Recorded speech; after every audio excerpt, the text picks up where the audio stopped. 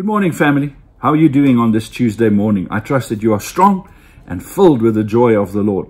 I put this helmet on because I want to talk about being a warrior today. And on Sunday, we spoke about Daniel, and we learned from him how to be a warrior, not only fighting in the spirit, in prayer, not only fighting in our lifestyle, but also fighting in our thinking. And that's the reason I've got this helmet on, because the scripture in Ephesians 6 is so well known. It says, put on the helmet of salvation. And the helmet of salvation is given to us as part of our armor to protect our thinking, to protect our minds. And any soldier in a combat situation needs a helmet to keep their mind safe. Because, you know, if your mind goes, there goes the battle, there goes you. It just not only keeps it safe, but also gives you that confidence that you can go in the battle because your head is protected.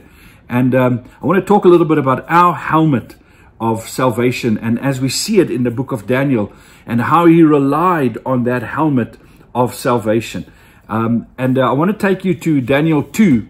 And in Daniel 2, we read that the king has had a dream. King Nebuchadnezzar had a dream, and this dream troubled him, and he wanted somebody to explain the dream to him. So he went to his own astrologers, his magicians, his sorcerers, and he said to them, I had a dream. I'm not going to tell you what the dream is, because I want to know that this is serious, and I really want to know what this means. So I don't want you to just give me some made-up definition or explanation for the dream. I want you to tell me what I dreamt and then give the meaning to me.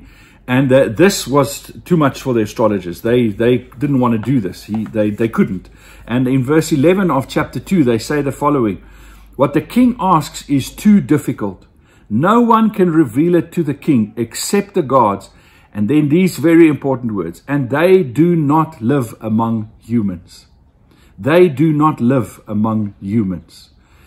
That statement and its opposite, as we believe our salvation is based in the Messiah that came, Emmanuel, God with us.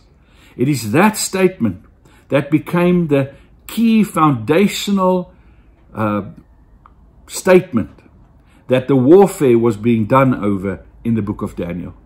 These false gods that these astrologers and the Babylonians believed in, they had a certain view of who divinity and deity is, and that is separate from humanity, apart from humanity, not in the situation with them, but separate from them. But Daniel says the following in verse 23, when he comes and he prays, and he now comes before the king. He's going to come to the king and say, I will tell you the dream and I will give you the meaning. He says in verse 23, I thank and praise you, God of my ancestors. You have given me wisdom and power. You have made known to me what we asked of you. You have made known to us the dream of the king. And Daniel starts showing them that God is with us. God is with the Israelites. God is not a God. Jehovah is not a God that is separate, that is far off, that is distant. And I want to encourage you with that today. As you are facing whatever battles you are facing, and I know the battles can be very real, and you can feel like you're in a war and it's chaos, and you've lost control, and you don't know what to do, and you don't see a way out. You only see defeat in this battle. I want to tell you today that it is so important that you are founded and strengthened in these foundational truths at this time. And these foundational truths of our salvation will protect you for this battle and keep you strong. And this is the first foundational truth, or the foundational truth that I want to just leave with you today, that God is with you. God is with you.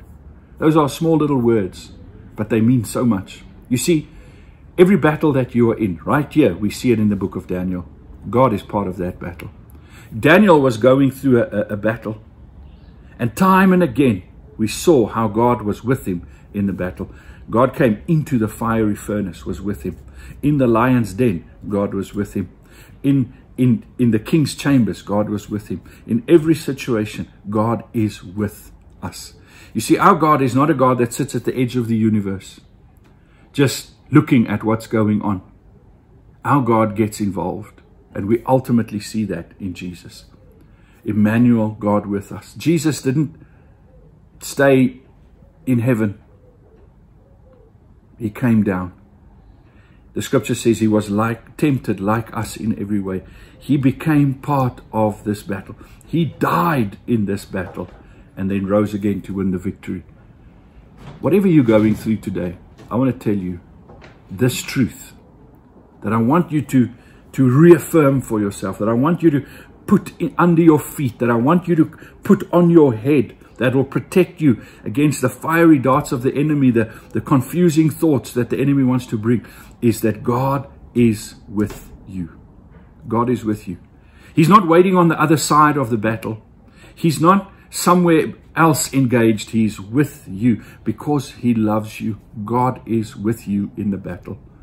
So right now, won't you do this with me and just, even in your imagination, just say, I put on this helmet of salvation, that God is with me. He is my Savior that is with me, that makes known to me his will, his purposes, his plans, that he is with me.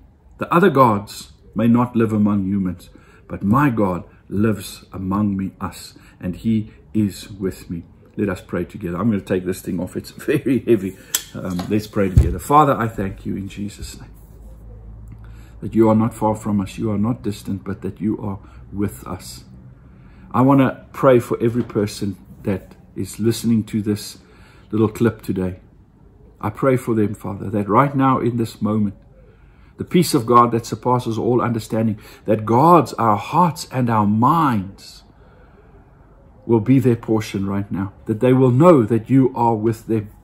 That they're not facing this day alone. They're not facing this week alone. They're not facing this season alone, but that they are in you and that you are with them and that you are close to them. And I thank you for that, Lord Jesus. Thank you that you are our Savior, that you keep us, that you protect us. And that not only are we safe in you, but that we can step forward into the victory that you have purchased for us. The victory that you have given us. We can appropriate that and step into that victory because we are secure in you. We are protected in you. And I thank you for that, Lord, in Jesus' name. Amen. May the Lord bless you. Have a fantastic week.